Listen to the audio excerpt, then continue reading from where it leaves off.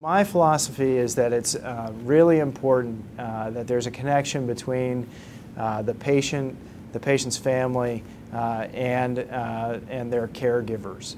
and that's me and everybody else on the team. I think it's very important that everyone feels has a mutual respect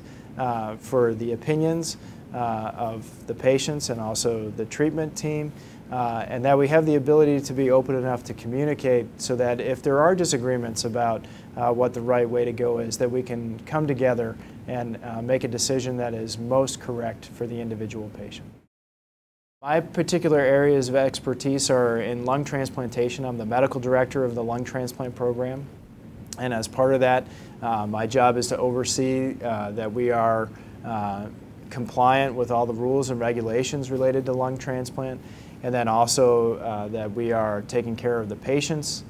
in the most appropriate way and writing the protocols for that. So that's definitely one of my biggest jobs and expertise here at MUSC. My other great interest is to help medicine move forward so that hopefully we don't have to use transplant as an option because it definitely has some limitations and it's not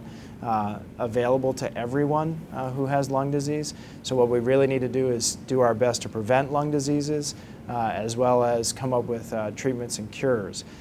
So in particular, idiopathic pulmonary fibrosis is a severe form of pulmonary fibrosis,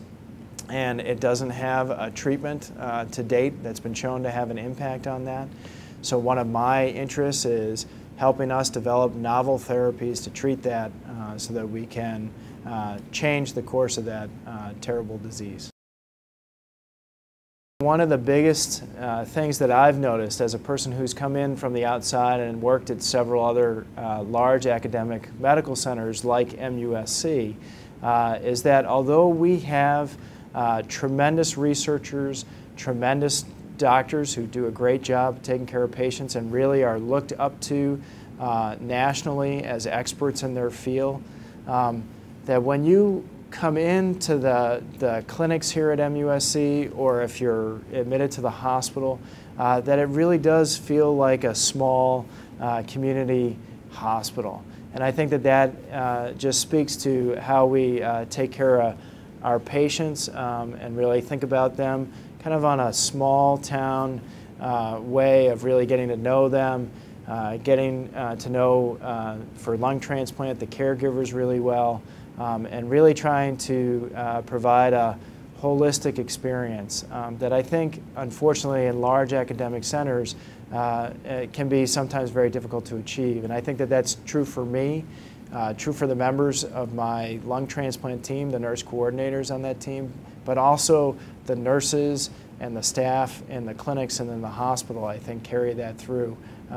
throughout everything they do all day. And that's what is a good reason to come to MUSC.